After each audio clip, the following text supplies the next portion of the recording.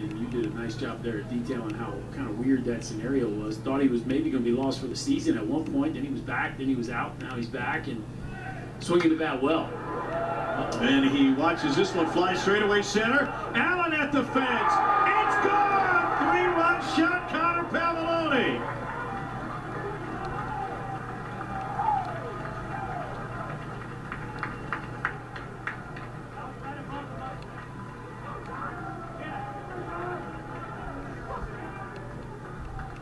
Wow. Just when it looked like Thomas Farr might be able to wiggle his way out of this one, Connor Pavolony doing some work out of the 9-hole. How about dead central? And he knew it from the moment it left the bat. Brady Allen runs out of room, and that volunteer lineup, Tommy, the back half of that volunteer lineup produces 4 runs, and Pavolony puts an exclamation point on a 3-run